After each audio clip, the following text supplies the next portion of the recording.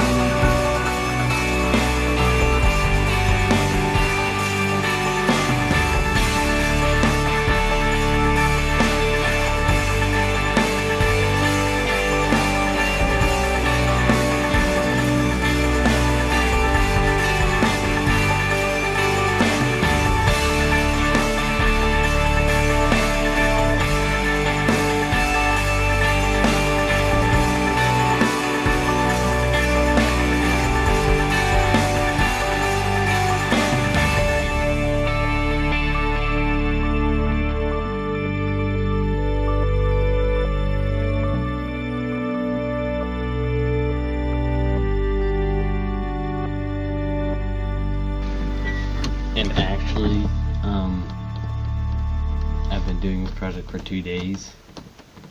Well, so yeah, that last piece was actually yesterday, so now it's today, so yeah.